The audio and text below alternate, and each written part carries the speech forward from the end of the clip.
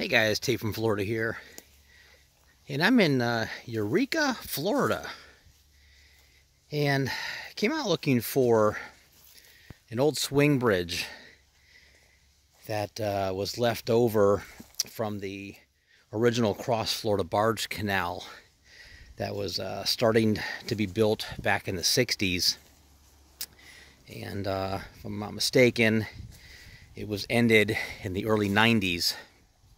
So it left a lot of things throughout the state as it cut across.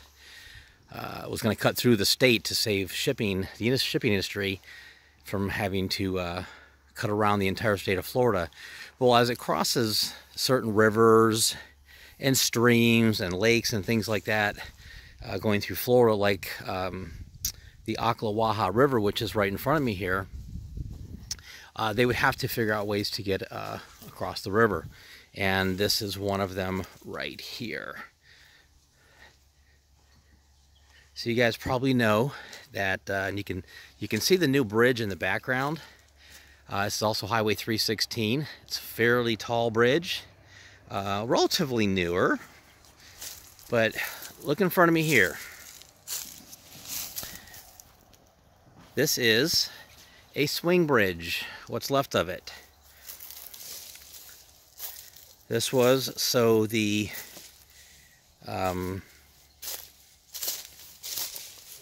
railroad could get across the bridge. And you can see the bottom of it here. Now, this is what I've been told, that this was a railroad crossing. However, if you come down here and you're able to find this, it's at the end of a dead-end road. And I don't see any remnants of a railroad bed. So this could have been a railroad bed or used for vehicular traffic.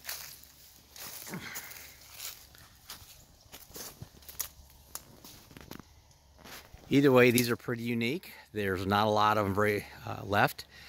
So you can see the track on the top of it, and the bridge would swing 90 degrees to let the traffic flow up and down the river so the boats could get by.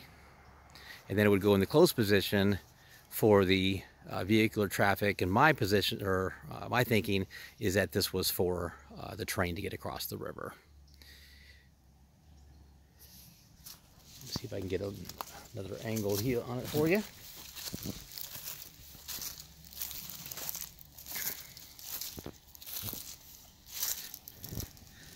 It literally could go either way. It's not really wide enough for vehicular traffic. If I pan back around this way, and you can see how it's built up here. And it's not very wide. If it was for vehicular traffic, then it would have been for basically one car width, maybe a car and a half.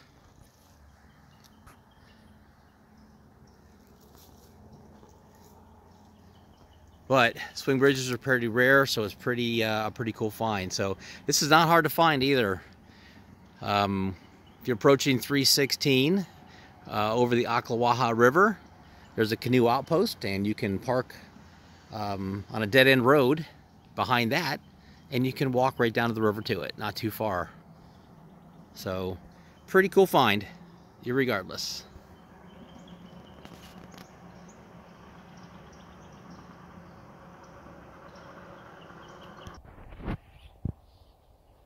Another view from down here,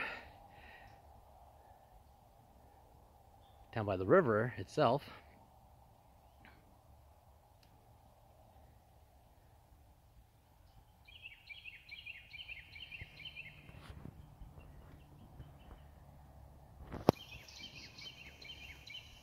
And here's the Ocklawaha River. Not a very wide river at this point of it. Very popular for canoers and kayakers.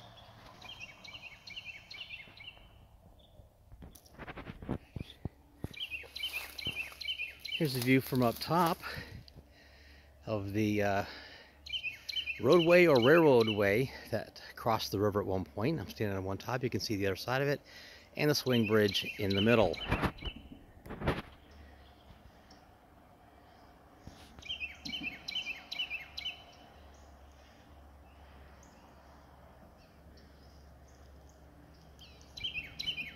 Pretty cool. Not many of these things left.